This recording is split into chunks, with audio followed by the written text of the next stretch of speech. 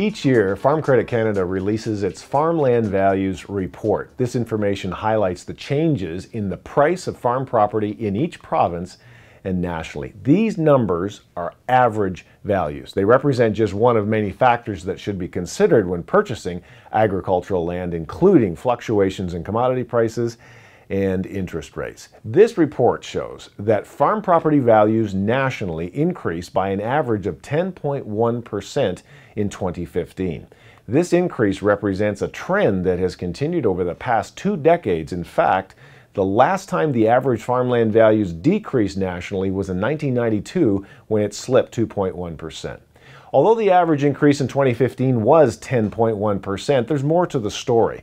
The numbers across Canada varied considerably. The most significant changes occurred in Manitoba, Alberta, Quebec, and Saskatchewan. Manitoba experienced the highest average increase at 12.4%, followed by Alberta at 11.6%, Quebec came in at 9.6%, and Saskatchewan was up 9.4%. Prince Edward Island farmland values increased by 8.5%. Newfoundland and Labrador saw a 7.7% increase. Ontario was up 6.6%, British Columbia 6.5%, Nova Scotia 6.3%, and New Brunswick was up 4.6%. FCC's Chief Agricultural Economist JP Gervais joins me now to shed some light on these numbers. JP, what was your initial reaction to these figures? Well, I am thinking of a strong agricultural sector, but we also have to be mindful of a number of facts. It is accurate to point out that the rate of growth in farmland values is slowing down for a second consecutive year, both at the national level and in many key agricultural regions. But when you look at the provincial results, we have to remember that we reported, or the number that we reported is an average. And then this year, the differences between the regions of each province varied a lot. Our methodology relies on appraising what we call benchmark farmland.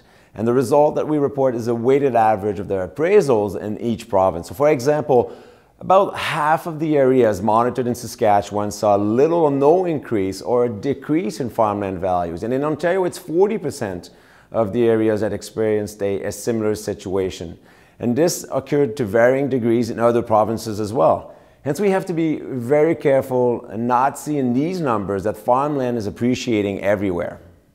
So this upward trend, it hasn't really changed in about 2 decades. Have the drivers of the growth changed any? No, they're basically the same. The drivers behind the overall increase can be summarized by a very strong agricultural sector with strong crop receipts and low interest rates. 2015 is likely to be a record year when it comes to crop receipts. And I believe it's fair to say that not many people, including myself, expected 2015 to turn out the way that it did at the beginning of the year. Agricultural commodity prices were coming down at the very beginning of the year as it became clear that available supply of commodities was starting to match the pace of growth in demand. But the low Canadian dollar offset the decline in commodity prices. The loonie lost about 17% of its value in 2015. The weak loonie not only makes our exports more competitive, but gives producers a better price for their crops, given that they're mainly priced in US dollars to begin with. So profit margins and demand for agricultural commodities remain strong, mostly due to the low value of the Canadian dollar. And the few declines we have witnessed when it comes to farmland values can be attributed to a decrease in the local demand for farmland. Now, there are always some regional factors at play with trends like these. What are some of them this time?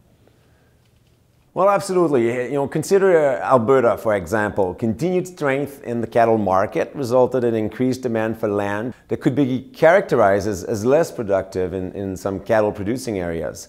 And in some other areas in Alberta, we definitely witnessed an impact from lower oil prices. Another example is in Saskatchewan, where the greatest increase in farmland values was seen in areas where lentils can be grown. And this speaks again to the strength of one sector and how it can impact farmland values. In Manitoba, where we recorded the largest increase in farmland values, a number of small grain farmers exited the industry, and the demand for the available land was really strong. Demand for farmland continued to exceed the available supply in Ontario and Quebec. Some producers from Ontario purchased land in the Atlantic region where it is more affordable. Some operations in supply managed sectors also look to expand their land base, adding to the overall demand for farmland. And I would end with saying that while the presence of non-traditional buyers with an investor profile may have contributed to the growing demand of farmland in some areas, but producers still made the vast majority of farmland purchases in 2015. Are we seeing comparable strength in farm property in the United States? Well, this is an interesting question for two reasons. First, farmland values have slightly decreased last year in some of the most expensive land areas in the US. And then second, usually the Canadian market for farmland often lags the market in the US. But we have to realize that farm income in the US was down in 2015 as opposed to us seeing an increase in farm income. And it was down because of a number of different factors. But we were fortunate that the Canadian dollar shielded our markets from lower prices for most commodities, including corn, soybeans, and wheat.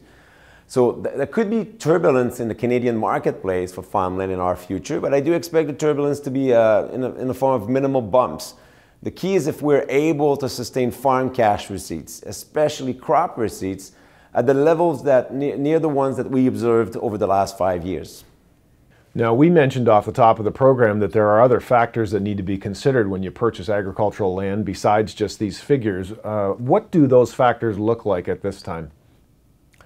Well, if we expect interest rates to remain low in the immediate future, considering potential sluggish economic growth in Canada for 2016, but nevertheless, I strongly encourage producers to monitor interest rates and be mindful of their capacity to face higher interest rates in the future. And then 2016 crop receipts should be fairly strong. The best case scenario, I think, for farmland would be for the average value to reach a point of long-term stability where any future increases or decreases are modest and incremental. Final question, I guess, for you, JP, and you've started to allude to this. In the longer term, really, we've got farm property values in this country that have been increasing steadily for a long time. The overall ag sector has been really rather bullish, for the most part, since about 2006. If you were looking at purchasing land right now, how would you process these trends into a decision? Well, I would caution producers about using the past few years of profitability as a basis for purchasing land. Profit margins could very well become tighter in the next few years. And just like producers should have a well-defined marketing plan to sell their crops, I would advise, or I would suggest that producers should also have a thoughtful risk management plan. This means making sure to understand the implications of their working capital, balance sheet, etc., of a number of different scenarios with regards to revenues and expenses. And let's not forget the positive role the low Canadian dollar has had in 2015, and nobody can be sure of how markets will behave in 2016. Overall, I think the outlook remains positive, but we need to be cautious as well. Okay, thanks for this, JP. I appreciate it. Thank you. It was a pleasure. And if those watching are interested in reviewing the complete FCC Farmland Values Report, you can find it online at fcc.ca/farmlandvalues.